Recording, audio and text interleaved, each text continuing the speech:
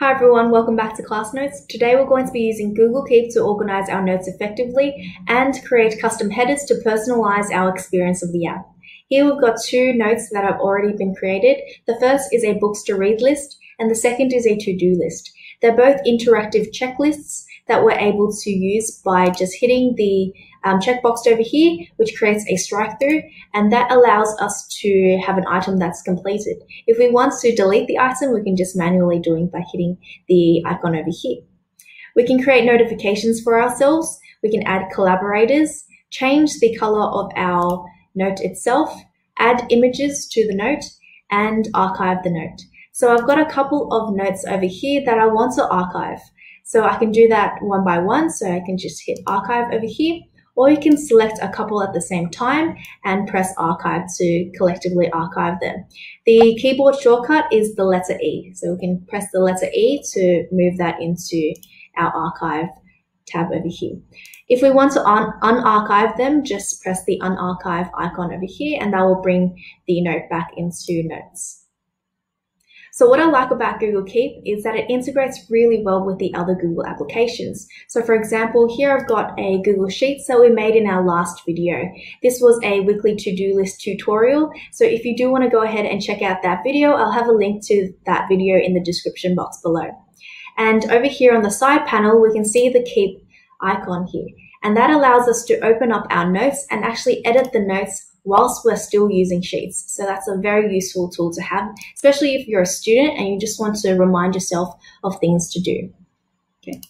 So what we're going to be doing today is creating a shopping list. So we're going to create a title, so write shopping list, and we can start to type. So you just taking a note, you can actually do some keyboard shortcuts here. So press C on the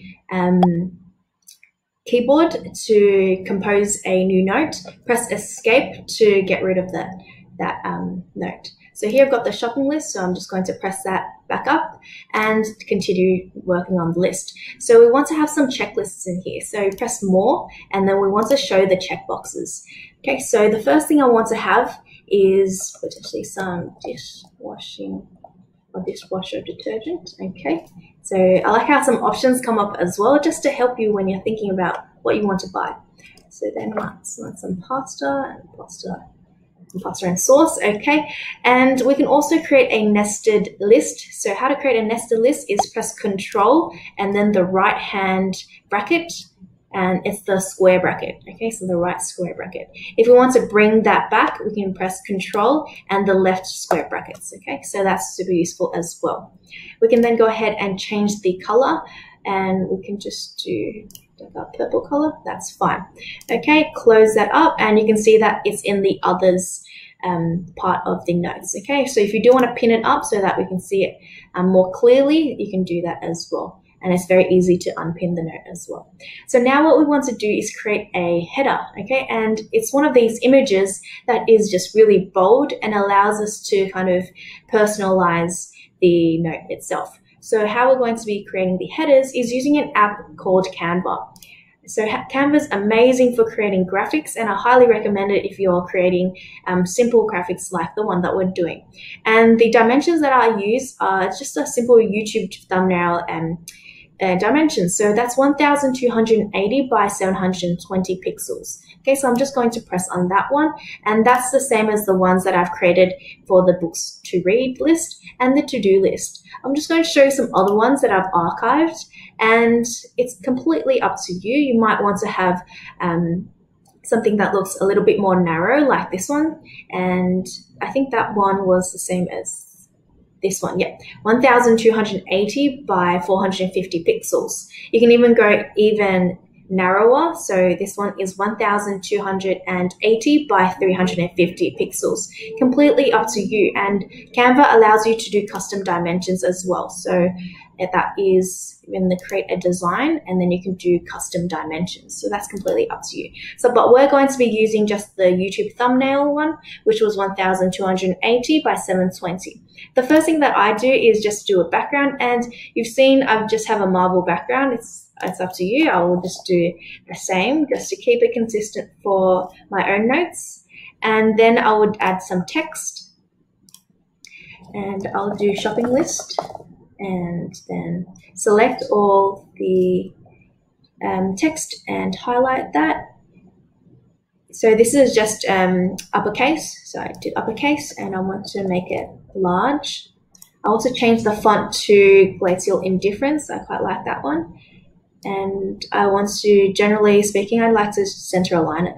There is, yeah, 2 lines that allows you to do that, so a horizontal and a vertical, just to keep it in the middle.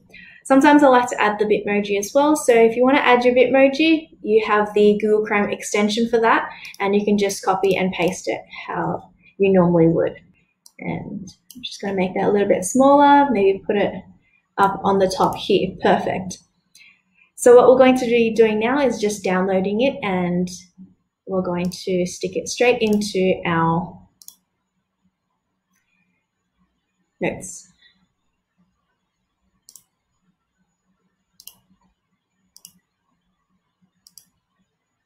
So here I am back at notes, and I just want to add an image. Okay, and here's my shopping list one. Okay, so perfect. What I would like to do is might just want to add a label as the final thing for my note. It's really nice to just label your notes, because if you just want to see a particular category, you can just go ahead and press the tabs over here for your categories. So I've got a category for hobbies as well as a category for to-do list. Okay, so this I would consider as part of my to-do list. A shortcut for doing labels, other than, it's quite simple to create a label already, just press add label and type it. But there is a shortcut, you can do hashtag and then press the one that you like. And I want to add this into to-do list, so then the label actually pops up there. Okay, so then we press close, and then we'll have that as part of our to-do list.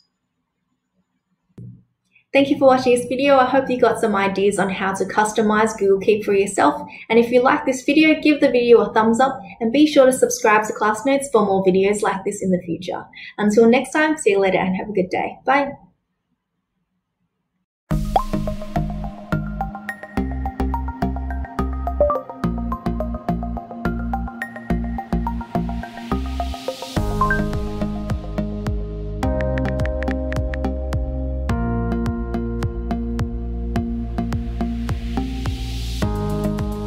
Call Dad tomorrow at 3 p.m.